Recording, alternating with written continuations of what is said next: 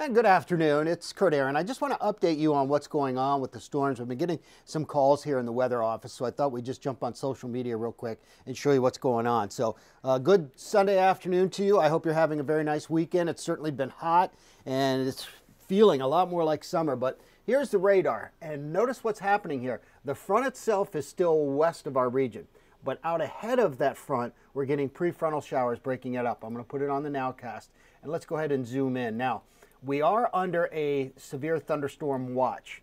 We don't have any warnings in our viewing area. There are some just south of us, but that doesn't mean these storms can't be nasty. I mean, look at this. Let's start up here in the northern tier, Montrose. There is a tremendous amount of cloud-to-ground lightning with these storms. So if you live in the Montrose, Dimmock, Hartford area, Great Bend, get ready. They're moving in your direction, and there's going to be more forming as we head through the afternoon. We come down, you'd see a little rain there in Factoryville, Dew Shore. And there's also storms forming right now in central Pennsylvania. They're over the Bloomsburg area, Berwick, Benton, get ready. Some downpours there as well. And then if you look out west near Milton, Lewisburg, there's some showers and thunderstorms. And then down here in our southern tier, these are moving pretty quickly to the northeast. So let's go ahead and just give you an idea where this one's going to be heading. And here we go. You can see Pine Grove at 408, Pottsville at 429, and West Brunswick at 436. So that is heading in that direction. Let's go up north here just a little bit more and we'll focus on a few of these that we have. And just bear with me because we're doing this live. So there's another system and I want to put it into motion for you so you can kind of see for yourself. They're moving about 35 miles an hour to the east and they're moving east-northeast. So you see that movement. So that means when you look at this on the now frame, like right here, you would think, oh, that's coming right at Hazleton, but it's actually moving in this direction like this. So yes, Hazleton will get some, but that'll be from these that are down here. So here's a couple of spots, Buttonwood, Wilkes-Barre, Pittston. Here's another spot. There's Shepton, Sugarloaf, Hazleton.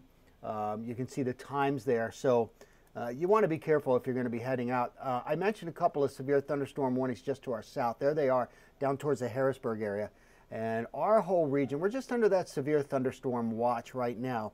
But as I mentioned, those storms will get pretty nasty here as we move through the afternoon. So we're going to talk with our producer, Zoe, and we're going to go ahead and lead with weather at 6 o'clock. So if you're looking for more information and you want to watch it on TV, we're going to have much more on the weather. But just a quick overview and an update.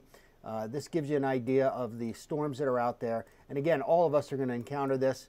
If you're working outside or you know somebody that's working outside, especially that one down there near Millersburg and Halifax, this one right here, I'm a little bit concerned about this one.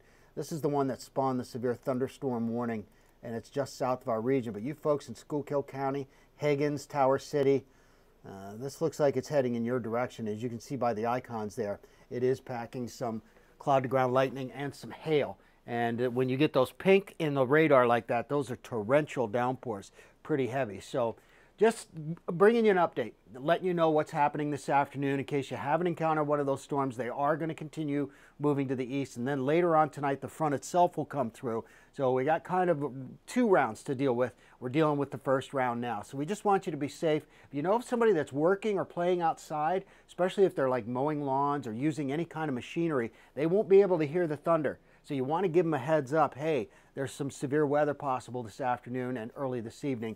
We'll continue to update you. If it should warrant, we'll go ahead. Maggie's here with me on the assignment desk. We'll go ahead and jump back on the social media genre. But if it doesn't warrant, no tornado warnings, then we'll go ahead and just wait for our 6 p.m. programming. But we wanted to give you a heads up for this afternoon.